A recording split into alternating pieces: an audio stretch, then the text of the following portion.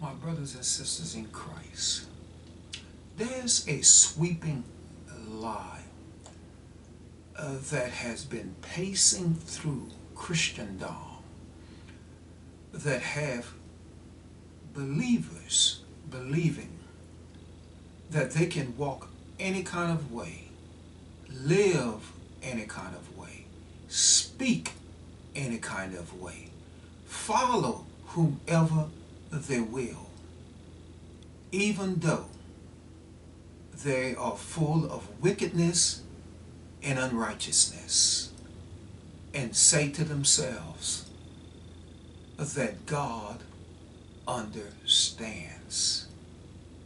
Beloved, there are many believers today, and I use that term loosely, that have allowed their conscience to be seared with a hot iron, and yet they make the claim that God is with them. Beloved, they have been seared and have been pulled away from the righteousness of God. Their conscience have lost all sensitivity. They look upon other humans as chattel, as literally animals. They speak of murder, lies, as though that's a part of their daily life. And they believe that somehow God condones that. The Word of God says in 1 Timothy, the 4th chapter, in the 1st verse, "Now the Spirit speaketh expressly, that in the latter times some shall depart," get this, beloved, depart from the faith. When a person depart from the faith, that means they have left the faith.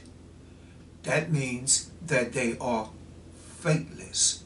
Jesus Christ said, "Will there be faith on the earth when the Son of Man return?" It takes faith in order to believe that Jesus is your Lord and Savior.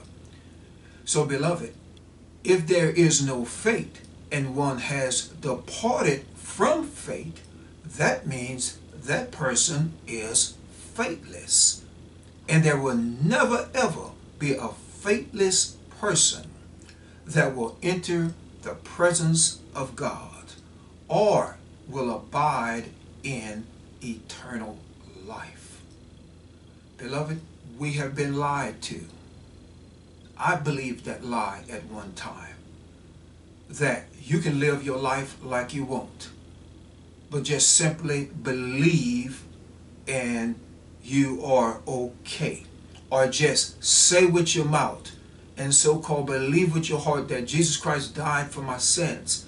Beloved, that is a ticket to get in. But that ticket is invalid without faith. Amen? So, beloved in Christ, the Word of God says, "Now the Spirit expressly says that in the latter times some shall depart from the faith, giving heed to seducing spirits." And this is men and women who have been connected and directed by seducing spirits, and those spirits is sharing things with people, and people are following those seducing spirits